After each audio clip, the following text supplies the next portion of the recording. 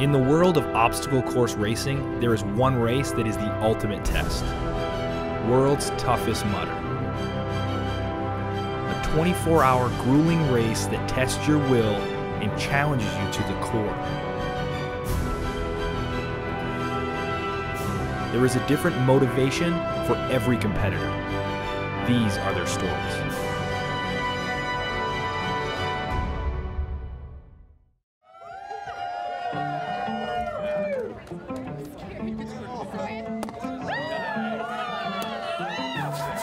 I met Ryan through a high school friend of mine in a mountain bike race. I think we've been together almost 5 years now, married for 1 year.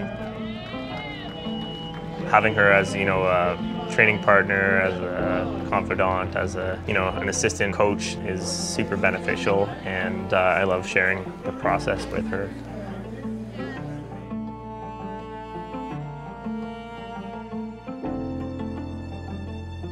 It sounds crazy that, my job is to just train, but I love it, and I love trying to find those last couple of percents and be the best version of myself that I can be. I will help my fellow competitors. The sport of obstacle course racing has really kind of blossomed in the last, 3-4 years. And it's become more competitive, and there's more exposure. Just to let people know, this is a 24-hour race. I mean, the first thing that comes to my mind is, what are you guys, crazy? Yeah, all the way from Canada, so I think it was worth the trip, though.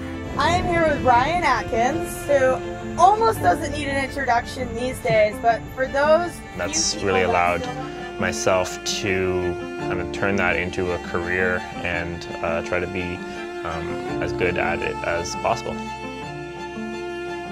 Being a professional in this sport that's so new, a lot of people don't really consider it a legitimate sport yet, but it definitely is one of the fastest growing sports out there right now. I guess this is my second year as a pro.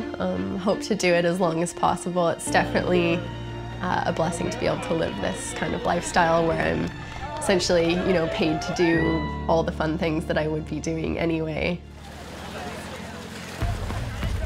So obstacle course racing was originally kind of piggybacked off of, military-style obstacle courses. Confidence course training is designed to develop coordination, confidence, and determination within each recruit. And they would have these set courses. There would be things like walls or cargo nets or crawls where you'd have to get down and crawl through mud.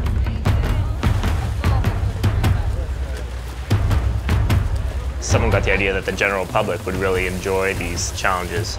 Took, racing like a 5 or 10K or maybe a marathon, and it added a whole nother element to it. Now you have to not just be a runner, you have to be able to jump, and you have to have balance, and you have to have agility, and you have to have strength. And I think that's the real beauty for me is it favors all-around fitness and athleticism, kind of unlike, I don't think any other sport does.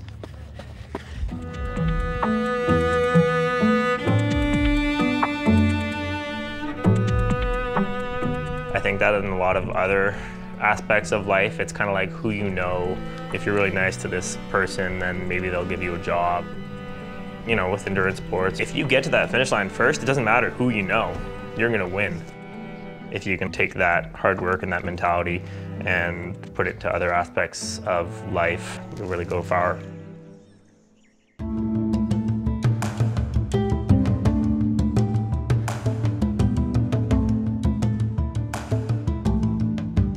Takes a long time to get used to, how to pace yourself both mentally and physically. The 8-hour races have definitely helped to prep me for World's Toughest this year. The most I did in 8 hours was 45 miles. So I think for me, my goal is just to finish 24 hours. I think it takes a long time to prepare your body for these types of events. And every time you do something like this, you get a little better at it. You recover a little bit faster. Your muscles get a little bit more used to it. But it takes years to sort of prepare your body to be able to run that length of time. To do these 8-hour toughest mudder races is something that I've been working up to for probably 4 years now.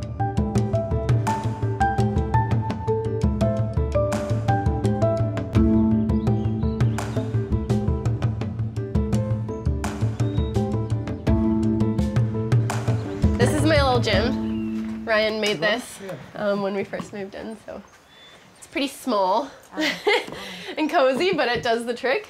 We have like these bars up here that actually spin. So this is like a set of monkey bars, and then those ones that spin make it a whole lot harder. And sometimes I'll just like go down here and then come back this way with these things and like do a couple little loops.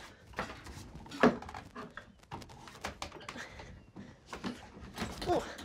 Normally I get it, but I kind of missed it.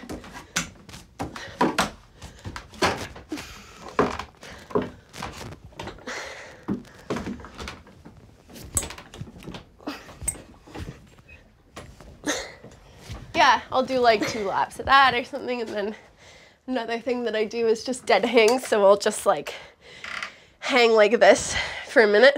So I actually do it with my arms locked off, because getting comfortable with this position is pretty helpful for obstacles. You'd be surprised how frequently like you're on an obstacle and all of a sudden you have to go like from this position like up to here, or like even to here. Helps make obstacles a lot easier sometimes. This thing's really cool because it's kind of like a pass fail. Like there's no faking it. Like you either do it or you don't. So yeah, it's good for pull-ups because it kind of, you have to focus on keeping it steady, because otherwise if he spins.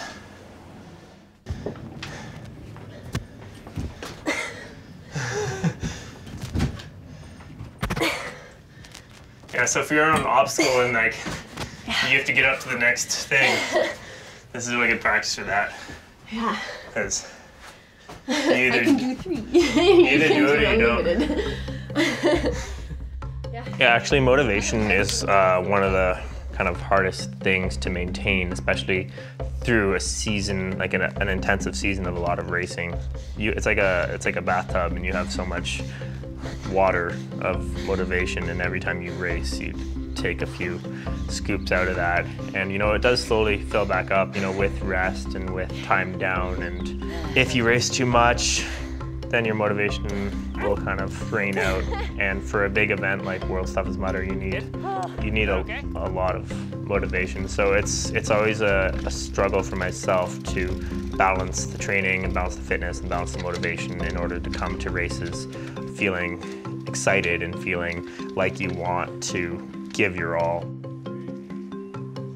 I mean, sometimes all you can do is just take a little break and wait for that desire to really test yourself and to really push yourself to come back.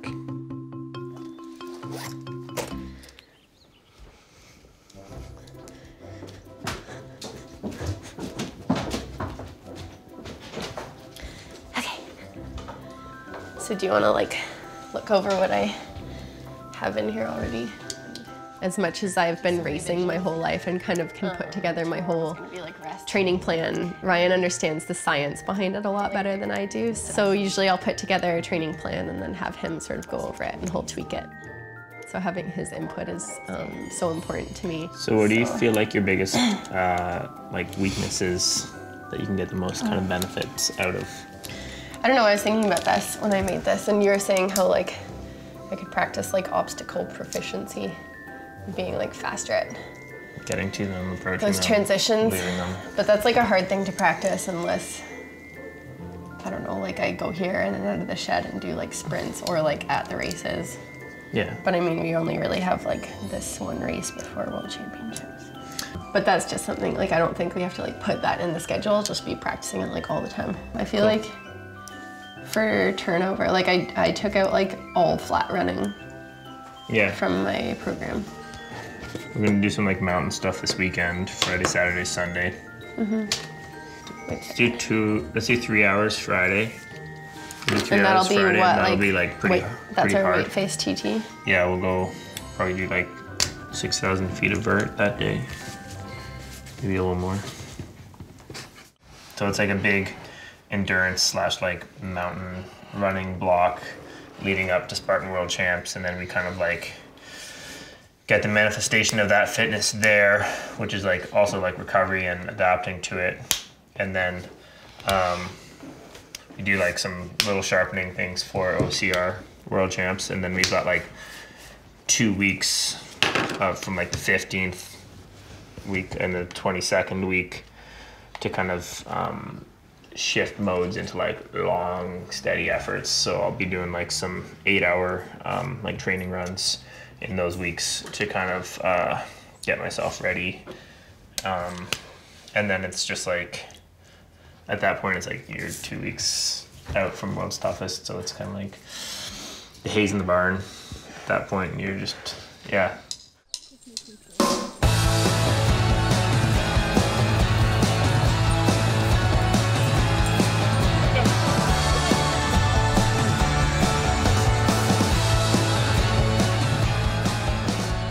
Yeah, I've won World's Toughest Mudder twice as an individual and twice as a team.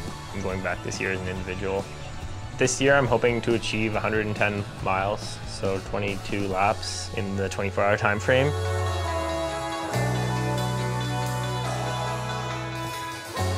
Training for World's Toughest Mudder is a lot of preparing all the ligaments and bones in your legs and in your body to withstand that punishment, and that's something that you have to build up over a long time. But then it's just kind of making your whole body bulletproof. You know, you have to have your grip strength that'll last the whole race, mentally last the whole race. Your core, you can't have any kind of weak back muscles or anything, because any weakness in your chain like will eventually break down.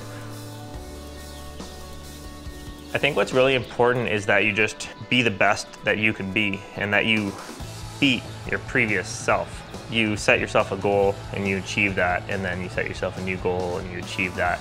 The striving for excellence, that's more important than actually achieving it. I think what motivates me to do these endurance races is just the places that your feet can take you when you can run that length of time. It's just such a cool experience, an unforgettable experience every time, and I think every time I do one, I'm able to push myself a little bit further. Last year, my mileage goal was 65 miles. This year, I would like to hit like at least 80.